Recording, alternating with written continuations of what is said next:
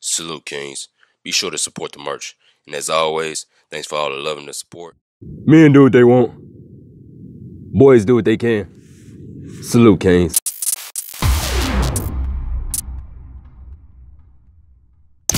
Make sure you hit that subscribe button. Make sure you hit that like button. On our way to 5,000 subscribers. Let's get it. Let's go. Women will rather share a alpha than have a beta to herself. Why is this? This shows you how much value the beta has to offer her in her life. Okay, yes, free validation. Beta male orbiters. But ultimately, there's no value at all. She doesn't value him. When it comes to an alpha versus a beta, she would rather share an alpha than tolerate a beta to herself. And I do say tolerate because that's what it is. It is a burden upon her. When I see women deal with beta boyfriends on social media and, YouTube and things like this, it always amazes me how the woman treats the boyfriend as if he's a child who is a burden to her. As if he's a child that she's waiting for the mother or the father to come pick the child up so she can go on about her day and go on about her business. He annoys her. He aggravates her.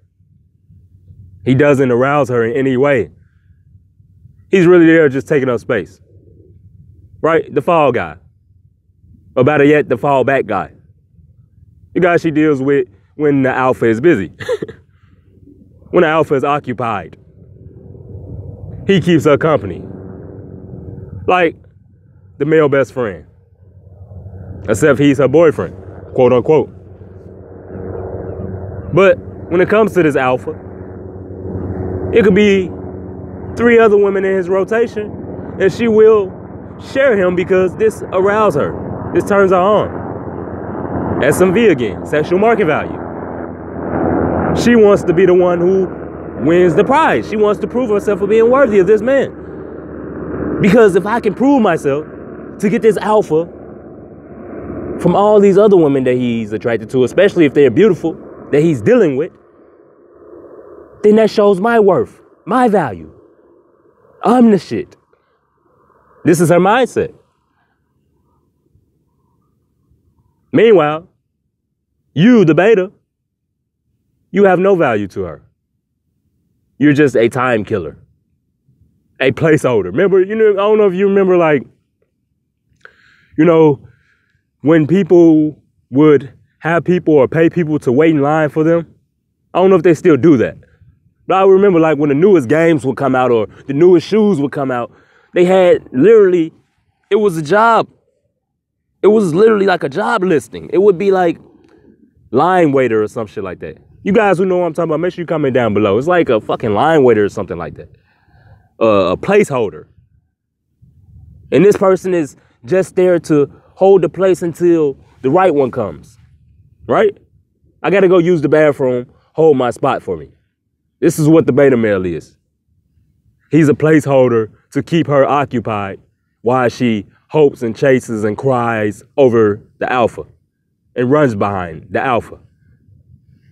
But when the alpha is occupied and he's on his life journey, he's on his semen retention, he's bossing up, he's in the gym, he's making $1 million business deals, right? I'm speaking all this into the alpha's life. She needs something to pass the time. And this is where beta male orbiters come in. This is where these simps come in. The I'll fly you out guy. The I'll like your picture, I'll buy your OnlyFans guy. This is where they come in. They're placeholders. Is that true?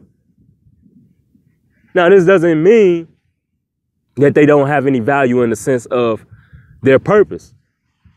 We all know their purpose. What is it? Let me hear you say it. What is it, King? Gave you 2 seconds. Yeah, you're correct. Validation and approval. Specifically, free validation. This is what they're there for. To orbit around her, to make her feel like she's the sun. To give her something of importance because she's not getting that from the alpha. She's getting left on red. The same energy she's giving the beta, she's leaving them on red and, oh, I fell asleep. I didn't see your message, or I got to work in the morning. You can't come over. It's the same energy she's receiving from the alpha. She's messaging him and he's responding back 2 days later. And she loves it. It turns her on. He's something to be conquered in her eyes. She wants to prove herself to him because that's the ultimate worth to her. To show herself as worthy to the guy who ultimately deems her as no different than the rest. Meaning he doesn't pedestalize her.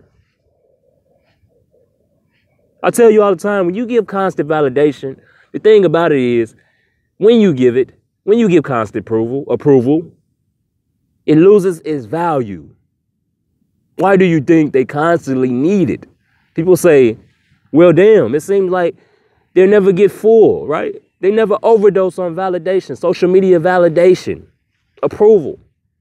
It's because the more of they get it, it never fills them. It's never fulfilling because it loses its value. This is why the alpha value and the alpha validation will always overreign beta orbiters validation. Let me repeat that.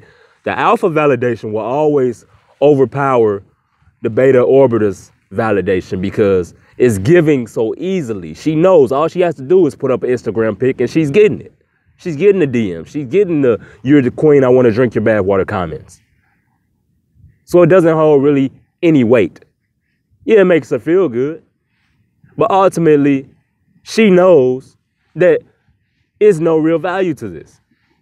Just like us men, when women give out sex easy, there's no value to that because you're giving it to everybody. It's easy. Everybody can get it. Everybody has access to it.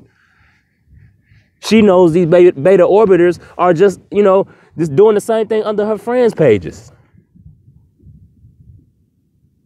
But that alpha, he's on his purpose. He's on his grind. He really gives validation. So when he really gives it, he means it. You earned it. You really earned that. And that validation holds that much more weight to her. This is why women would rather share an alpha than have a beta all to themselves. Make sure you hit that like button. Don't forget to subscribe to the channel. On our way to 5,000 subscribers. Let's build it. Let's get it. Let's go. If you enjoyed that video, show AlphaSincere some love and hit that subscribe button. Also, be sure to follow on Instagram at Mr. Female Nature.